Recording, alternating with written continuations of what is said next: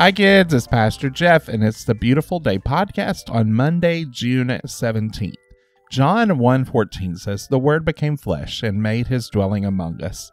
We have seen his glory and the glory of the one and only Son who came from the Father, full of grace and truth." This week, we're continuing to explore our VBS lessons in our podcast, and we'll learn that some people say that there are many ways to heaven. But God says that Jesus is the only way to heaven. In our world today, it's amazing how quickly people believe something to be true just because they read it on social media, or maybe they even just heard it.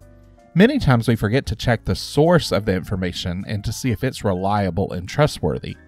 When we come to the Gospels, we discover many details about the life and ministry of Jesus.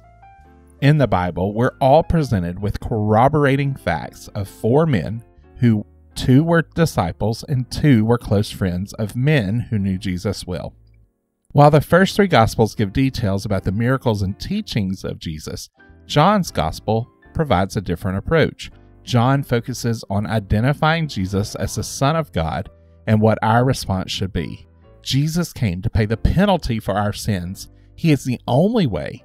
His death is the only sacrifice needed. His victory over death and the grave proves that Jesus is the life.